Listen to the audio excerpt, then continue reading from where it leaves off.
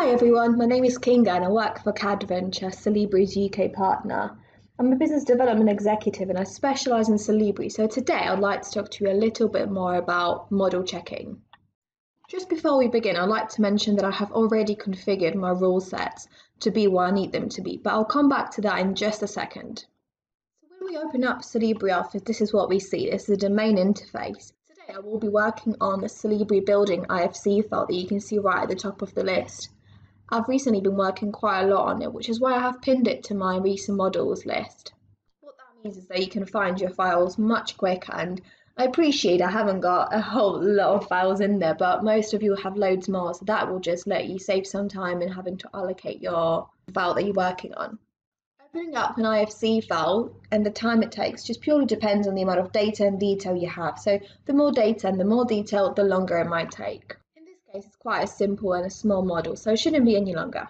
So here we've got the Ensure Model Disciplines and Categories window popping up. As you can see, Solibri has already identified that a discipline of today's model will be an architectural model. Solibri knows it's an architectural file as it can identify it by looking at the authoring tool. Now I will just add a very short prefix, ARC, to stand for architectural. So the first thing that we need to do is go into our checking layout right at the top. You can see we have a to-do window that's just popped out. It's a list that tells you things you should do in order to complete your model checking properly. You can close it by pressing X, and if you do that, you can always come back to it by going back to the top right-hand corner and pressing on the to-do list there. So let me show you an example. Today we'll work on the classifications task. Essentially, what that's asking you to do is to check that every object within the model has been classified. As you can see, this is a list of objects that have been classified, but if we go into the unclassified components in the top bar, you can see that the list is empty.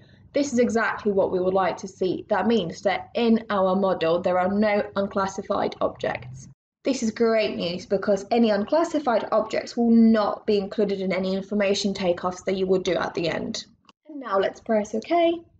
There's only 3 rule set tasks left to do, but we won't have the time to do them today, so I'll just click that off for now. The first thing that we need to do in order to begin our model checking is to press Check Model. The larger the model, the more checks need to be done, which can of course mean that it might take longer. However, the great thing with Solibri Office is that as soon as a single first clash or error is identified, you can begin going by your errors one by one. You don't have to wait for the whole of your model checking to be finished. You can start from the get-go. That just lets you be a lot more efficient and saves loads more time. Now that's all done, and let me just go through a couple of them to show you what that looks like. The first one I'd like to talk you through is the clearance in front of windows. As you can see, you've got a mixture of red, orange and yellow triangles. Those stand for severity of the issues that have been identified.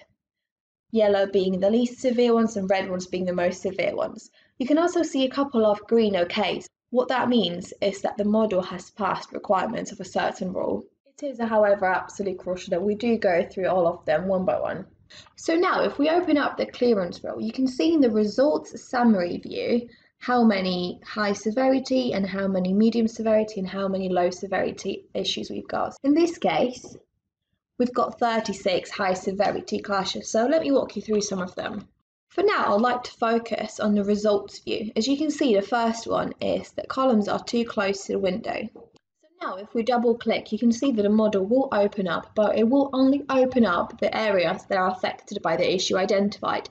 In this instance, we've got 29 areas that have been highlighted in the model. If you zoom in really close, you can see the purple area is the area that the rule outlines as meant to be clear. As you can see also, the column is slightly in the purple area, meaning the clearance hasn't been met and there isn't enough space on both either sides of the window to satisfy the rule. The column is in the area that's meant to be completely clear of any objects, so Solibri has identified as an issue. I'll show you a different example of an issue that Solibri has identified for us. So let's have a look at deficiency detection. Under components below and above, you can see that there are several moderate severity issues that have been identified under the subrule of components above column. If we double click and expand the issue, you can see in the results summary view that the column components do not touch above. You see on the model there's 9 columns that are not touching the ceiling above them. If you expand the issue in the results view all the way to the end, and you can now see the orange triangle, and if you click on it, you can see loads more information about the issue appears in your info view. If you wish to make any comments directly on the model and the issue identified, you can always open up the toolbar and the markup tools like I've shown in my previous videos. So you can add a comment anywhere you like on the model. You can make it as small or as big as you want.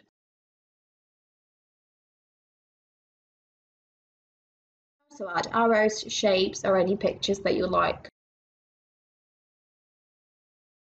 Any markups in Solibri, as soon as you move the model, spin around or twist it, it doesn't really matter because your markups will stay stuck to exactly where you've put them initially. They will not move. So those were just a couple of examples of what issues Solibri has identified. What your task would be right now is to go through all of those issues one by one and either accept them or reject them. In the next couple of weeks, I will produce a video on how to communicate those issues, how to create reports, presentations, so stay tuned for that. I've got loads more content coming up. I will go into more detail about specific rules. I'll explain how to communicate issues by creating reports and presentations and use the BCF file format export, as well as how to revise model and do your takeoffs right at the end. Any comments, questions or suggestions, please do leave them down below, or feel free to drop us an email or a phone call on the number you can see on your screen right now, and I'll speak to you very soon. Bye!